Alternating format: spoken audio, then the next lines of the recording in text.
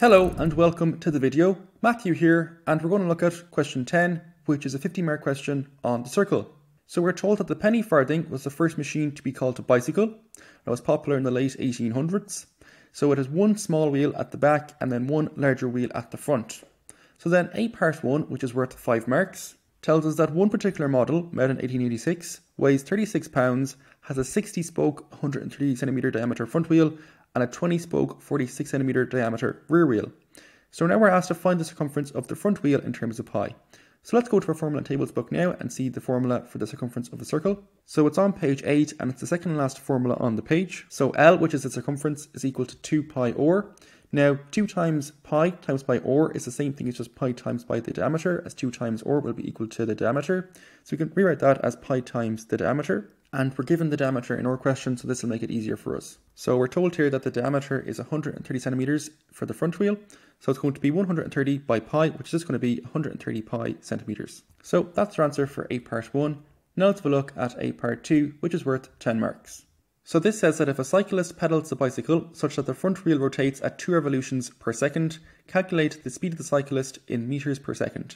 So 1 revolution is going to be 130 pi centimeters. But we're asked for 2 revolutions, so it's going to be 2 by 130 pi. And the only other thing is that it's meters per second. Remember, up here we found it in centimeters. So to go from centimeters to meters, we just divide by 100.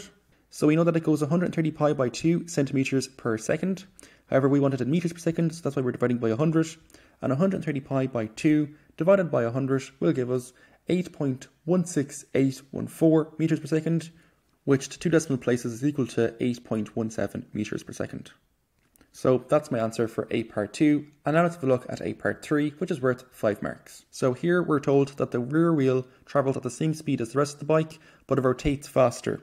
So now we have to find, correct to 2 decimal places, the number of revolutions per second at which the rear wheel rotates. So the first thing we're going to do is we're going to work out the circumference. And remember from A part 1 that the circumference is going to be equal to pi times by the diameter. So in this case it will be 46 pi centimeters. So we need to find out how many revolutions it will take so that it's going at 8.17 meters per second. So once again we're going to divide it by 100 as this unit here is in centimeters. And we're going to multiply that by x, with x being the number of revolutions. And you want that to be equal to 8.17 meters per second. So it'll look something like that, and now we're going to solve for x. So first of all, I'm going to multiply both sides by 100 to get rid of the 100 on the bottom of the fraction on the left hand side. So the 100 will cancel with the 100. And then 8.17 by 100 is going to be 817. So we get 46 pi by x is equal to 817. And now dividing both sides by 46 pi, and we get x is equal to 817 over 46 pi. So evaluating that, we get 5.65346037, but correct to 2 decimal places, that's going to be 5.65 revolutions per second. So that's our answer for A part 3. Now let's have a look at part B of the question. So part B tells us that there's a penny farthing with a back wheel of diameter 50 centimeters standing on horizontal ground and it's leaning against a vertical wall. Their front wheel is standing against a supporting rectangular wooden block of height 30 centimeters and width 15 centimeters. So then B part 1 is worth 10 marks. And it says, using Pythagoras' theorem or otherwise, find the diameter of the front wheel. So I'm not going to use Pythagoras' theorem here. We know that the wheel is in the shape of a circle, and we know the general form for the equation of a circle can be given on page 19 of our formula and tables book, so let's have a look. So we're going to use this equation here, x minus h squared plus y minus k squared is equal to r squared. So centre is hk and the radius is r. So let's go back and see what our centre is and our radius. So both of those pink lines there are also equal to the radius. So now as the wheel is hitting both against the ground and the vertical wall, there's the same distance between the vertical wall and the centre and the ground and the centre. So that means the centre can just be given as r. So whatever the radius is, that's going to be the x value and the y value of the centre. So we're going to say that r is equal to h and r is also equal to k. And obviously that r is also equal to r. We're going to pop these into our equation now.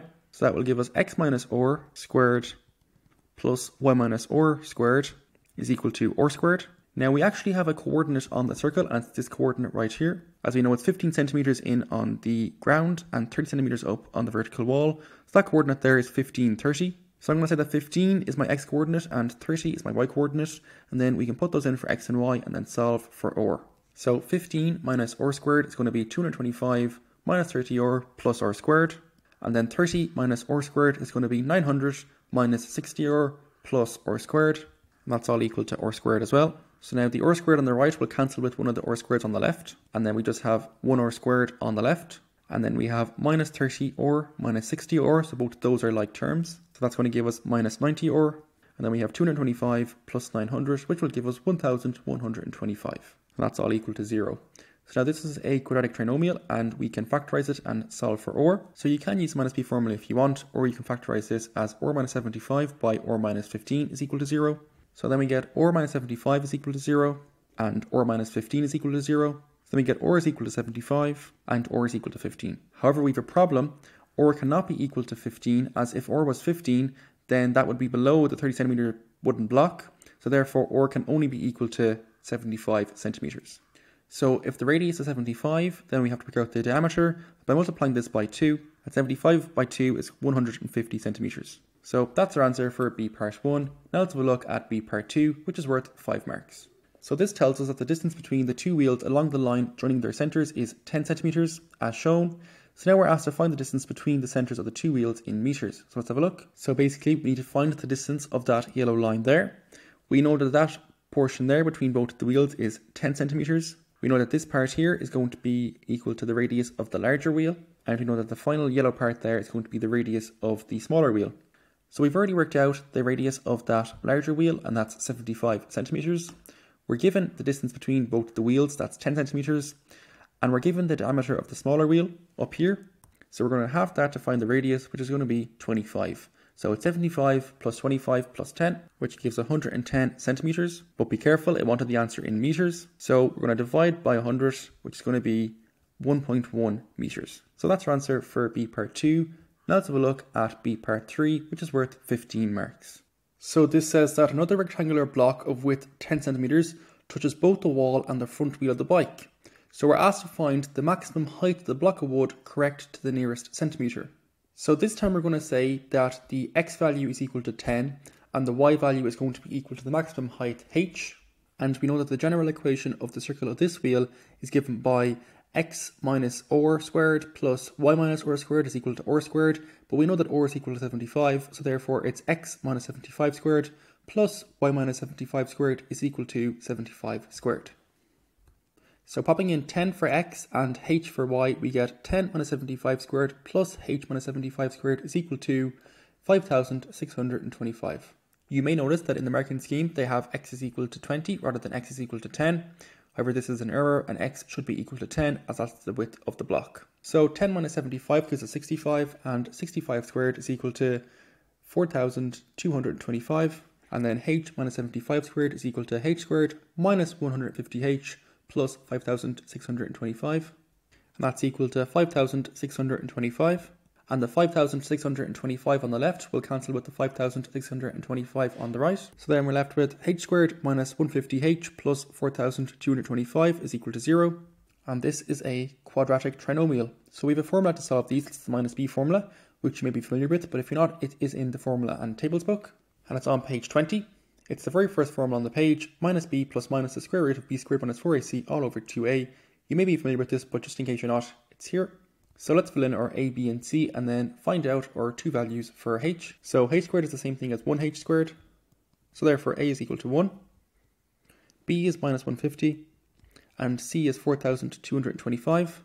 So now let's pop these into the formula. So it's minus b and we have minus 150, which is plus 150, plus minus the square root of, so minus 150 squared, minus 4 by 1 by 4,225, all over 2 by 1, or just 2. So that gives us 150 plus minus the square root of 5,600 over 2. So we'll do 150 plus the square root of 5,600 over 2, and we'll do 150 minus the square root of 5,600 over 2.